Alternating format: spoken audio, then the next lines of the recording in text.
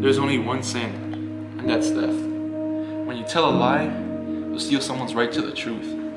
When you kill a man, you steal a life. You steal his wife's right to a husband, rob his children of a father.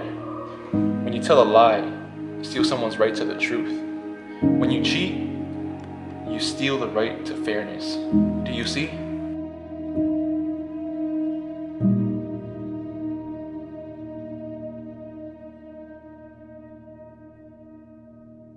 Come!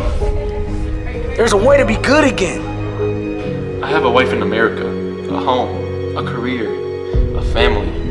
Kabul is a dangerous place. You know that. And you have me risk everything for her. I dream that my son will grow up to be a good person, a free person, an important person. Would I ever lie to you, Amir Aga? You have to go to Kabul and find his son. What I'm asking from you is take and give an old man his dying wish. I have made my decision. Kabul is not the way you remember it. I know. I used to come here to Jade Maiwan when I was a kid. I'd sooner rather eat dirt. I remember he said to me, Raheem, a boy who will stand up. He will stand up for himself. Become a man who can't stand to anything. I wonder, is that what you've become? I've just found out my whole life is one big fucking lie. For you, 1,000 times over!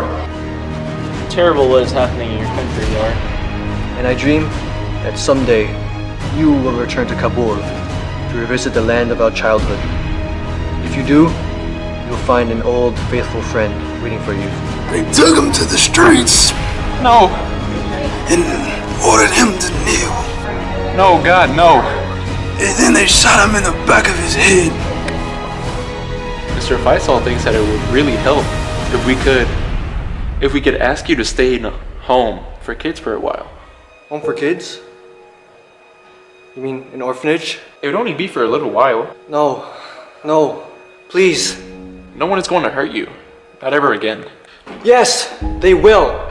They always say that they won't, but they lie. They'll hurt me. I don't want to go. Sour apples, remember? It's just like sour apples.